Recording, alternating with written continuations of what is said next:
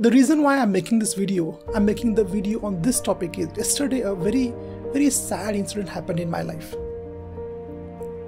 Few days before, one of my friend, he had called me and said that I want my son to come to you. We both want to come to you and do some career counseling. I said, fine, no problem, you can come. And they were supposed to come, but they did not come. After 7 days, I called him, but he did not respond. But yesterday, one of my students told this horrific news. He said that, sir, that boy who was supposed to come to meet you, he has committed suicide. I was shocked. I couldn't digest this. And yesterday, I went and met his father, and we spoke, and he told about how this boy who was 22 years old only, who had a better job, everything was fine at his home, but he committed suicide. At that instant, I told his father that I'm going to make a video on this, because I don't want youths or anyone to commit suicide. If my video is going to help any single person to stop from committing suicide, I think that will be my achievement. That is the goal of this video. Dear friends, understand why we commit suicide. Why a person who is normal, who smiles, who looks very happy outside, but second day commits suicide. You may have seen people around you, they look absolutely normal, but second day they are nowhere. They kill themselves. Why this happens? The reason is faulty thinking. A person who commits suicide, he thinks in a completely distorted way. And the problem is, he not only thinks, he believes in his thoughts. You have to understand that when you are disturbed, depressed by any event in your life, it can be anything. It can be a divorce, it can be a breakup, it can be failure in exam, it can be loss of job, loss in business. You get depressed. And when you get depressed, you get emotionally overwhelmed. Emotionally, you are controlled by your emotional brain. Your logical brain stops thinking and your emotional brain controls you. And in that particular phase, you believe all your thoughts. So which thoughts come in your mind? I'm hopeless. I'm useless. I'm a failure. This will never end in my life. This phase will never end in my life. I will never succeed in life. And these people believe in these thoughts. But the reality is something else. All these thoughts are not real. Why they are not real? Because whatever you think about yourself, when you think about yourself in this way, these are not the real thoughts. These are the thoughts created by your emotional brain. And you believe in those thoughts. For example, let us take this thought.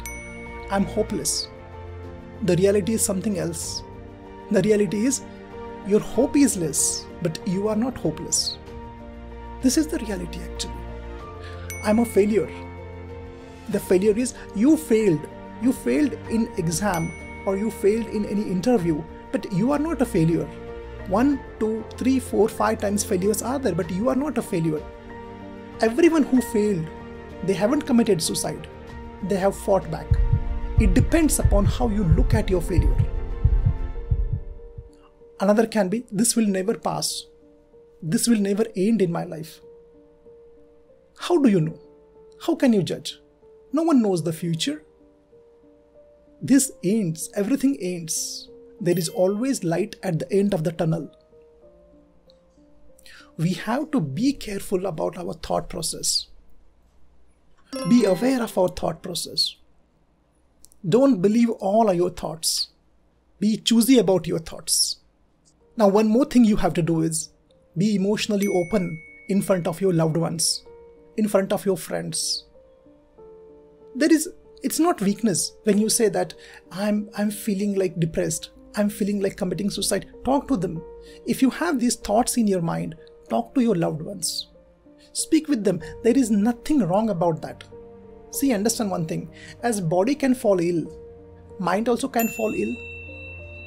Just like body gets cough and cold, depression, suicidal thoughts are also due to the illness of your mind. So you can go and express your feelings. This does not mean that you are insane, you are crazy. Everyone goes through these phases. But if you can get proper help, if you have a proper approach, you can come out of all these suicidal thoughts. And last and very important, go and meet a counselor, go and meet a doctor, a psychiatrist, a therapist. Nothing wrong in that. You can go and you can talk. As we go to a normal doctor, go to that doctor. Today, situations have changed. Uncertainty is there. A lot of competition is there. Failures are common. Financial issues are there. Social media is there. Due to that, it may happen that you have to go through a lot of stress, and that's absolutely normal. There is nothing wrong in that. So dear guys, dear friends, brothers and sisters, let me tell you one important thing here. And the thing is this. Suicide is a permanent solution for a temporary problem. I repeat again for you. Suicide is a permanent solution for a temporary problem.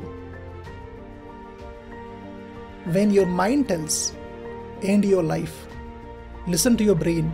Your brain will say, what will happen to my father? What will happen to my mother? Think about this. I want you to share this video in all the groups. All the youngsters should see this video so that in our country, no one should commit suicide. They should understand the reality. This is the purpose of this video, and it's your responsibility to share the video. Okay guys?